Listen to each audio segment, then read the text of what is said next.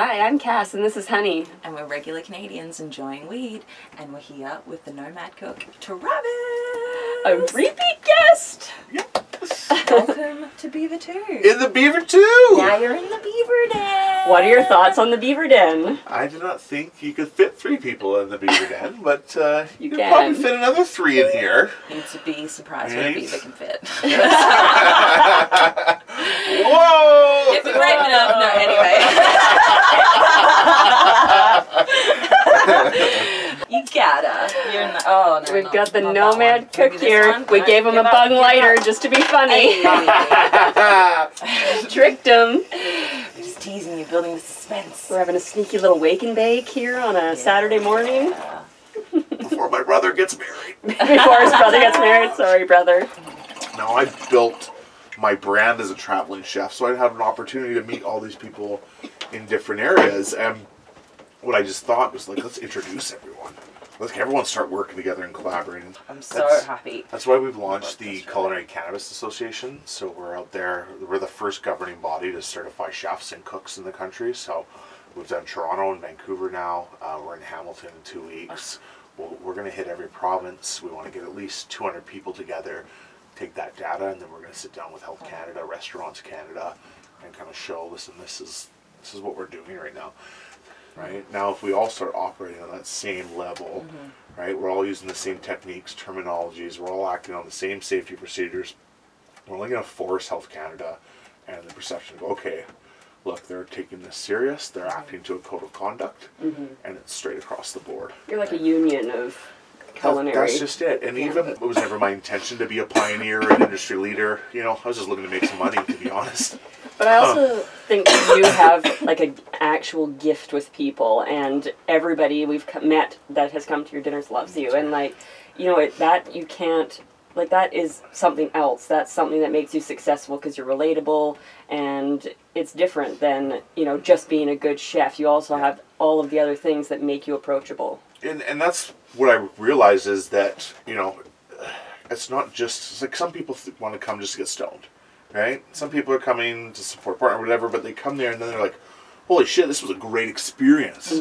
From the second I walked into the door, I sat down at a table, this guy across from me, I would never talk to him in a million years, but we're sitting here, I'm a little stoned, he said something funny, all of a sudden this conversation started going, and hey, you know what, I actually like this person. Right? Let's change phone numbers. And I've seen it happen, and that's what hooked me originally. You know, those first couple dinners, the first time you guys came. You know, when we sat you at that table, you guys were on the inside, right? That was a riot. Right? It was a total riot. It was amazing. It was. You just get the most, like, It was a quirky random individual people. It was a random table of people. And that's exactly what you described. Yeah. Like, that is so cannabis. Everything that you're talking about there, like, it does bring people together, this plant, you know? It makes people relax, it makes people want to work together and collaborate on things. And so, at these dinners, strangers get to enjoy this beautiful food, let down their guard and interact, but also, like, in your training program, it's that same thing. I think that people in other competitive, you know, old school industries are confused when they see the cannabis industry, because we are nice to each other. We want to build this together. We want to make it, like, successful quickly, and, like, because it's so new, there's enough for everyone. Yeah, you know, it's very restrictive right now. I can't, you know, I'm still stuck half in the gray and half legally, but Have you had any sort of flack over your legal issues the only time was the Victoria dinner.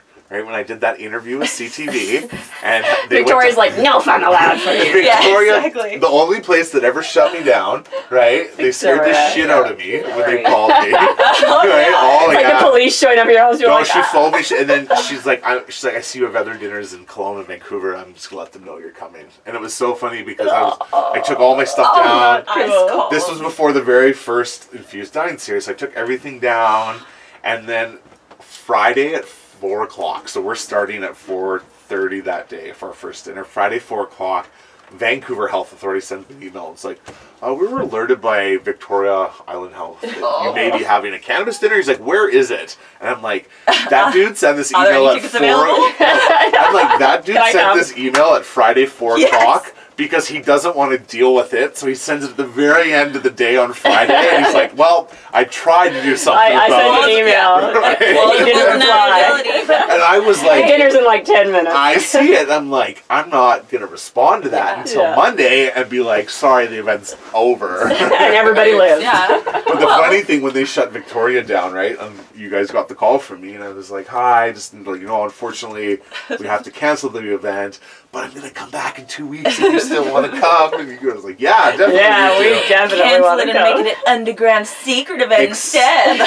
Except, didn't you guys come up with like a can of mace or something to the door? Or like Sort of weapon, we got dropped off and we were like, where are we? This garden-esque like door, and you're like, well, I don't think I want to go knock on the door. I heard Fairfield, I was like, oh, it's probably one of those big fancy houses in Fairfield. And then we get there and I was like, no. And like all the curtains were shut.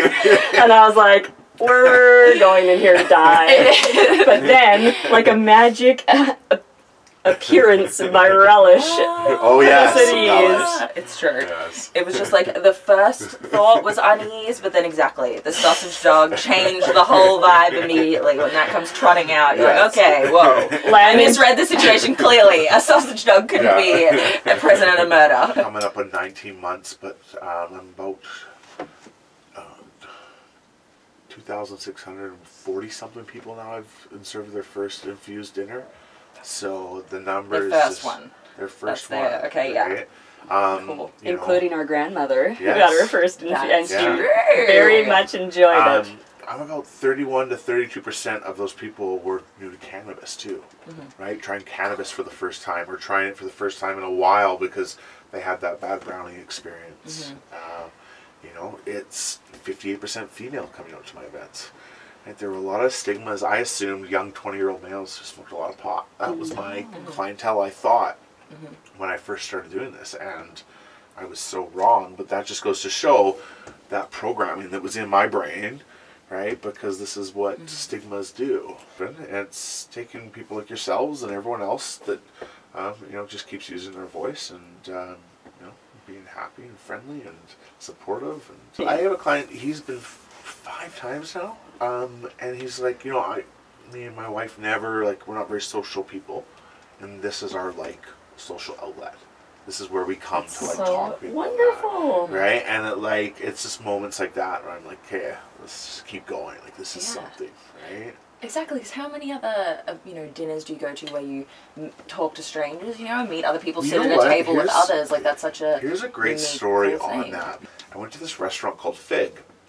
I was looking through, best reviews and that, and I phoned the place and you can't get a reservation for months in this place. But she's like, but you can come down. We have a community table. So this community table is a big circle table. It seats 8 people. I sat down at this table. There was a couple from Boston, a couple from Colorado, a couple from Atlanta, and then this young country singer who was on tour around. He's from Texas, living in San Diego, driving around America, performing at little bars. His name was Nick Crook. Okay. Nick Crook. I'm looking that guy up. Yes, you have to, right? And so we sit down, and it was the first time that I experienced what people experience when they come to my dinners. Because I sat down by myself at a table full of strangers, and instantly everyone was talking, to the point when Nick Crook was like, do you want a bite of my gnocchi? Yeah.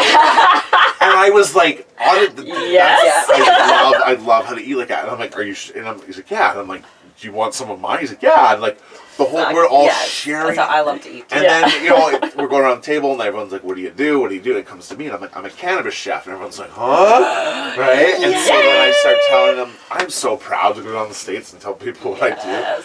And so that's so funny. And then I share with the table, I'm like, you know what? I'm like, this is the first time I've experienced what people experience that come to my dinners. The only difference is we're not all stoned here. And the one lady from Boston's like, I am. Everyone starts clapping at the table. And the food was great, but this is where it wraps it up and kind of leads back to what you're saying. It's the food was great, but the experience and the connections with everyone else made that one of the most memorable dining experiences I've ever had in my life. What we want to know is, will there be a Christmas party this year? 100% there will be a Christmas party. Will Kass Honey be invited? So what I got coming up here is, I have moved back home to Vancouver, but I will be out east. I'm going to Montreal for the first time, which I'm really excited for. So September's all out east. October, I'm going to San Francisco on the 14th. Yeah, really pumped for that. But we have the 1 year anniversary, so we're doing something big. 1 year anniversary. Right? October is 7th. a big deal. October 17th will be a big dinner. It will be very special. It may involve some other chefs as well, but we're putting that all together. And you know, I had to be back here for October 17th. West Coast is. I'm a West Coast boy, and that. But and then yes, honor the BC bud you grew up on the day of its, you know. Yeah. What would it be? Like it's debutante, maybe? It's cotillion? Like something big. It's coming of age, you know. You've been out there in the world a year. Oh, that's so exciting. Yeah. So the cannabis legalization. So many great things coming up. It's funny. Go back and watch on Netflix the Ken Burns Prohibition series, right? And you will watch, and you're just like, how ludicrous was the reasoning to make alcohol legal and stuff, and what is the generation 25, 30 years from now going back and look at us? You know, if the whole planet isn't destroyed by then. Yeah. That's the thing. That's the catch. If they're not criticizing us for destroying the planet, then they're going to be making fun of us on how we dealt with legalization. But you know what? Definitely. We still are the country that legalized it. We're the ones figuring it out. So have faith. Or everyone could plant hemp and we could save the planet. Right. For the aliens who find the surviving tape, the only remnant of Earth. Sorry we fucked up the planet. I want to say exactly. Yeah. This is what they find. Kass and Honey. Yeah. I hope they find the this. message I really want to do. say is enjoy the world weed is and Beaver. over. Nothing is left. Aliens finally get here. They find this little tape. Right? What would they like deduce of humanity? You know, they'd be like, what is going on in here? They base the entire human civilization off this one tape, right? Well, lucky for you guys. Are you happy? You're going to think civilization is awesome. Are you happy for us to be your ambassador? Hello. Hello, Earthlings. Yeah. Welcome to Beaver too. I feel like the dinner's going to be really good tonight after being in the Beaver Den. Right? I don't have to cook. I'm nice and lit up right now, so hey. Perfect. Well, thank you so much for coming and being a repeat guest. Yes, thanks for having me. And keep doing what you're doing, girls. Can't wait for the invitation to the October 17th party. October 17th, the Christmas party. We'll see you there. Cannot wait. Let's do it. Let's do it. Thanks so much. And thanks, Canada, for watching. Remember to enjoy responsibly. And don't drive high, but definitely go to weddings high. Yes. Yes. And serve weed at your weddings so that we're happy. But yeah, go find Nick Crook on Instagram and shoot him a message. Ask for a bite of his gnocchi. We definitely want a bite. Beavers want a bite of your gnocchi. This is how he was like,